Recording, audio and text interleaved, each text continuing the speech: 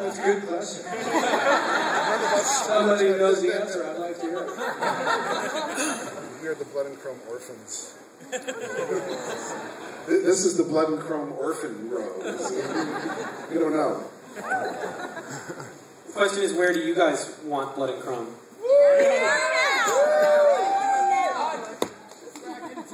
There's the answer. All right. Well, that's awesome.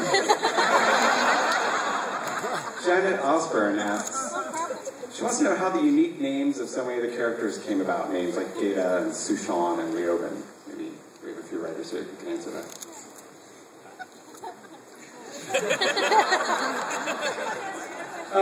Doc Cottle was my family doctor as a kid.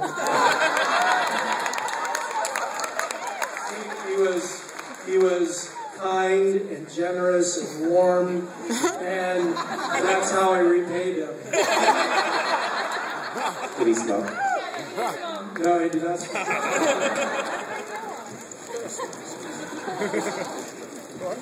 There, you'll find shout-outs to several people that we know. This was before that great big thing happened at CBS where everybody got sued for that. So there are names in there like Davis, Ensign Davis, who you never get to see, who is actually my wife. And there will be a couple of guys like, we said Cairo, who actually is the call sign of a teacher at the Naval Postgraduate School in Monterey, California. Or Ensign Harder, I forgot his name, Byron Harder, who is a captain of the United States Marine Corps that we knew, that came down, who's a big fan of the show. So you'll find those little things in there, along with names like Gata and Gaius, which is old Latin names that Ron was very keen on, and Leoben, and Ron often pronounced the names different than everyone else. I think that happened on the show a lot. Like Hera's name. Yeah. Grace and I would say, we'd say Hera. But a lot of people on the show and a lot of fans would be like, they said it different. How do you say it? Yeah, they'd say Hera. Hera. Yeah. We're her parents.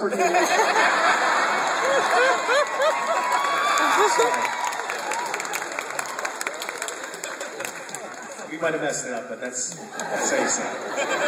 And that was, by the way, that name was picked because that was the mother of the gods, and that's what that baby was going to end up doing. Yes, you caught it, and that's why we did it. All right, we have a question from Ed Cormier. He wants to know if any of you think that Galactica has an afterlife on the big screen, kind of like Star Trek does. Well, the short answer to that is, do you want Ron attached to it, and do you want this Galactica? Because the answer to that is no. They've been doing other Galactica projects, starting over from the beginning. We have yet to see them on the screen, but they're doing them all the time, and making deals, and unmaking deals, and pitching stuff. And that's because the feature rights still belong to Glenn Larson, and he gets to give them to whoever he wants. Television and the feature would be entirely separate. I've heard through the rumor mill that it's Bryan Singer who's involved, right? The president knows. She would. Well, I would just like to add that Bryan Singer and his team were developing a version for television before, and what ultimately led into the version that we're all here for. And I feel very much about it the way that I know Stu Phillips felt about my involvement in the new show. He scored the old one, and I think he felt sort of like I was some punk kid coming in and writing music for the new Galactica. But he really warmed up to what we did on our show and really became a fan, and I worked very closely with him, and I feel very grateful that I got to borrow Battlestar Galactica and put my spin on it, and everyone else up here got to do the same. And if someone else wants to do the same, I mean, really, it wasn't our show. We just made our own spin on it, and maybe a new version we'll get to do the same. And so certainly I'm looking forward to seeing whatever they end up doing with it, if anything. Happy birthday, Bear! Thank you. Maybe everyone should sing you. happy Yeah, birthday, today Bear. is Bear McCreary's birthday. Thank you. Happy birthday to you. Happy birthday, dear Bear. Happy birthday to you. Hey, I have my next choir. That was beautiful. Thank you, everybody. All right, a question for all of you. We'll start at this end. Tell us about what you're doing now and what we'll be doing in the future. Well, today, actually,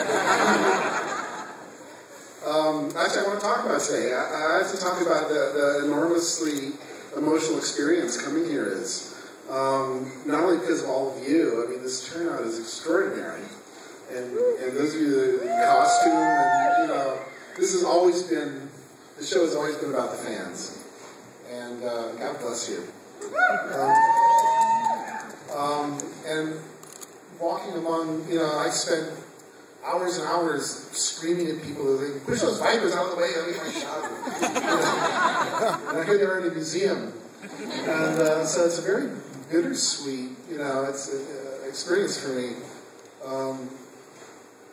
Seeing, being reminded that this is a closed chapter in my life, because it was a beautiful chapter. But also, like, seeing old friends up here, but also seeing, all that stuff up there was part of my work day. It was fantastic. And then the short answer is, the very next thing I'm doing is an episode of Alphas for Sci-Fi. Brad and I are writing and producing Long Mark. We're hiding Falling Skies for TNT. I would echo what Michael said. It's such a special experience for us to come here and see all of you so enthusiastic and so passionate about a show that really was a once-in-a-lifetime experience. And I've been here twice. It's great to walk through and watch people watching scenes that you helped create, and they don't know who you are. You get to watch them react to it, and to see Kara's Mandala and the Book of Pythia and things that I looked at those again today and thought about how many hours we spent crafting stories around those objects, and I don't know that anything like Battlestar Galactica will ever come my way again. And it is kind of sad. It's more than kind of sad. But it's also beautiful that I got to be part of it.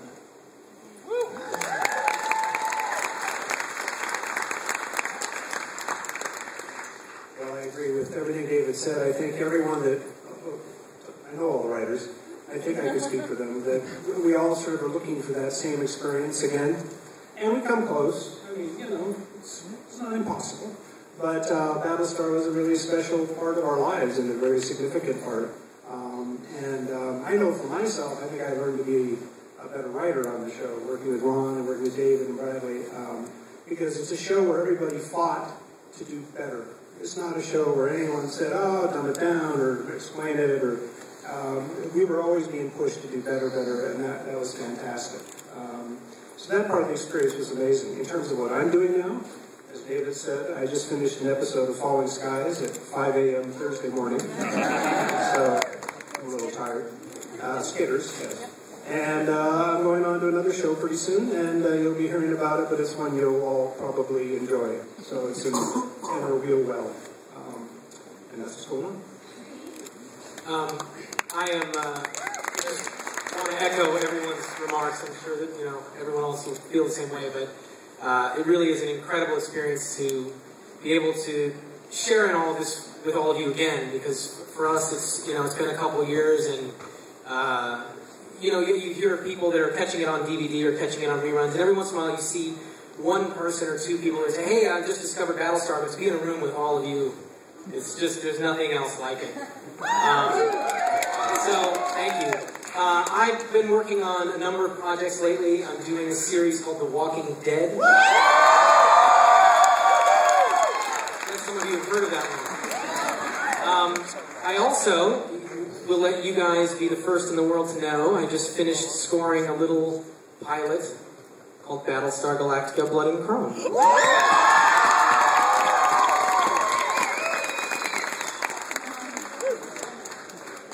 Oh boy. Well, I have to echo what all my fellows up here have said, but one of the special things about being here is, yeah, we put the pens down a while ago on this show, and yes, Blood and Chrome came, and it hasn't quite gone yet, but it still has some sort of life in it. They keep beating on it, but the fact that you guys are here after this has been over, but it's not over, and we have the materials here, the things upstairs, and all of you, and that just makes me feel so wonderful. With something that we all ended up loving, we still love.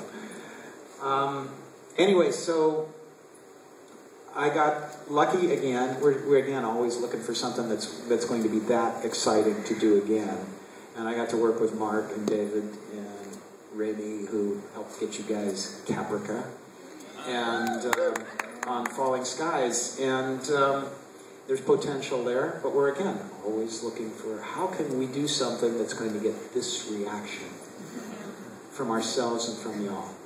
And so.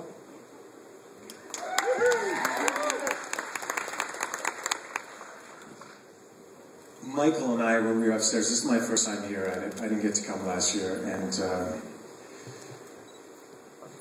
I felt proud, I felt sad, I missed it, I really missed it. It's funny, it hasn't been that long, it's been like 4 years, but yeah, it just really made me miss it. But I have to say, I mean, everyone's already mentioned it, but you guys are incredible.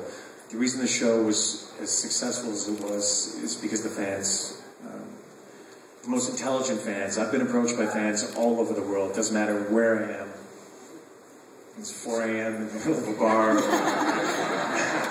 you know, at breakfast at some small cafe in London, Sofia, Bulgaria, like everywhere. And our fans are super intelligent and passionate and loyal, and they're incredible. I still encourage you to pass the word. People need to watch this show. Yeah. So do it. And I'm really proud of the fact that the show is still growing. It seems like that in popularity. And people are always saying, listen, my friend got me to watch it. Tonight I had 10 people in the period of 30 seconds who were like, my friend got me to watch the show. I watched the show. It's amazing. But they just got on it recently. And they did, like you said, the Portlandia thing. People crack out. They lose their jobs. And they hold themselves up. And they can't stop watching.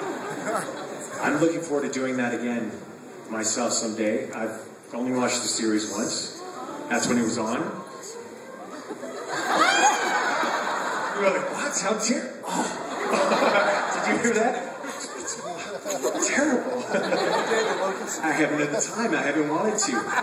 I'll weep the whole way through. I'm going to do it again soon. I'm not sure when I have a bunch of time off, and I'm going to hold myself up, and I'm going to watch it on Blu-ray, and when I have enough money that I have this in my living room, and I'll sit there and I'll watch all, how many episodes did we do?